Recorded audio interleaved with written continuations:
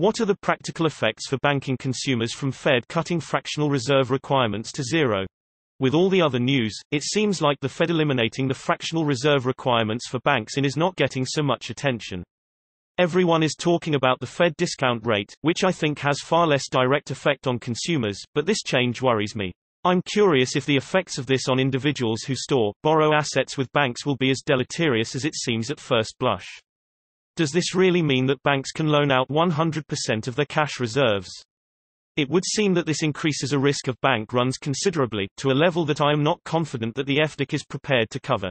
Should I be concerned about this change in my personal finances, and how worried should I be about this? Short answer.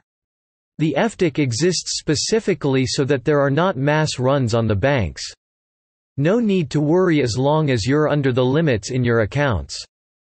Make sure your account is insured. https://www.fdic.gov/deposit/fact.html. They say that the FDIC is backed by the full faith and credit of the U.S. government, and they really do mean it.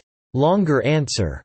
Even if this could at the margin mean that the FDIC would need to pony up more money to make insured accounts whole in the event of a bank becoming insolvent, the whole point here is that it's not about the bank, it's about the federal gov.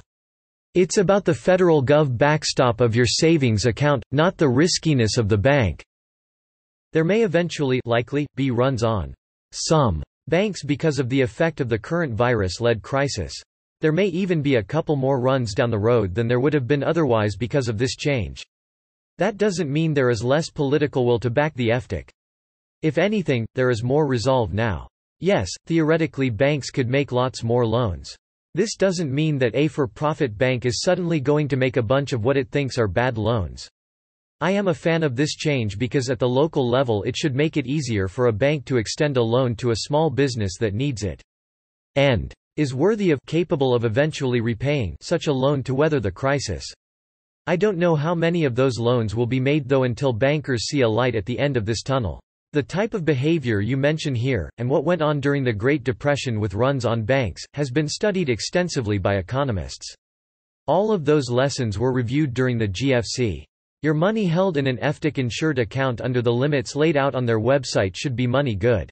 I believe that the FDIC backstop is literally the last backstop that would ever be abandoned.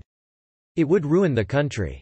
Those in power understand this and would rather have hyperinflation caused by massive money printing in order to make good on the FDIC's promises. We'd far sooner have hyperinflation to make good on FDIC promises than a breaking of those promises.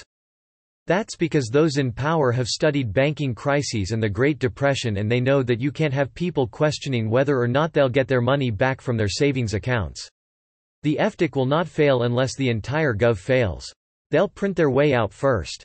That resulting inflationary impulse would have to fight the current deflationary one from the virus. As to the magnitude of each, who knows? If you start to get worried about hyperinflation, buy some tips, bonds, commodities, etc. Being potentially worried about hyperinflation in the future is not unreasonable, but that would potentially be caused by actions that are designed to counteract the current massive deflationary impulse from this virus.